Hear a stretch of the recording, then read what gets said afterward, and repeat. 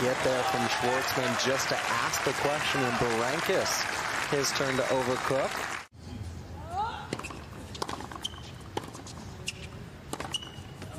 Goes T again, and it works. So Diego Schwartzman, a set to the good, wins that first set, has to work for it.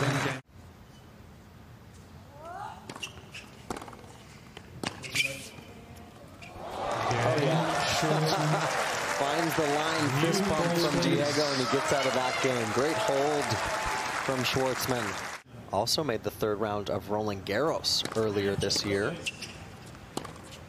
He's got some big match wins under his belt.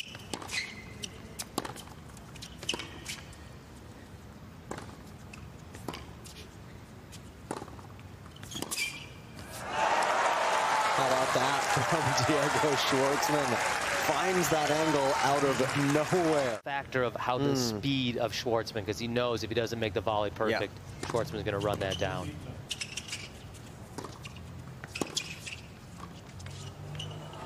How about that? There's some wheels from Schwartzman. Threads that backhand pass down the line.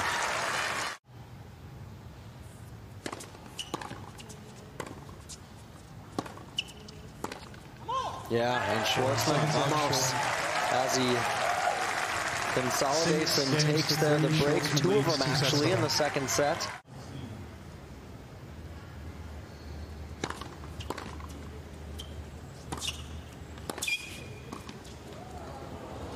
Oh wow, what a volley from Berankis. Over the shoulder on the backhand cross court. How much you fall down, it's how many times you pick yourself up. And in tennis, we have tennis tournaments almost every week. So you get to put yourself on the line every week to compete and challenge yourself.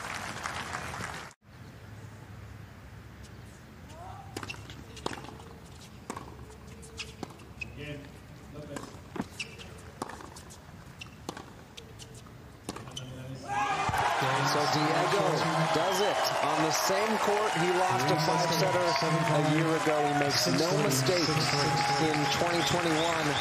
Schwartzman is through in straight sets. It was a valiant fight from Ričardas Berankis, but the number 11 seed, a two-time quarterfinalist here in New York, in front of some fervent Argentine fans, feeling the love. Schwartzman on to round two.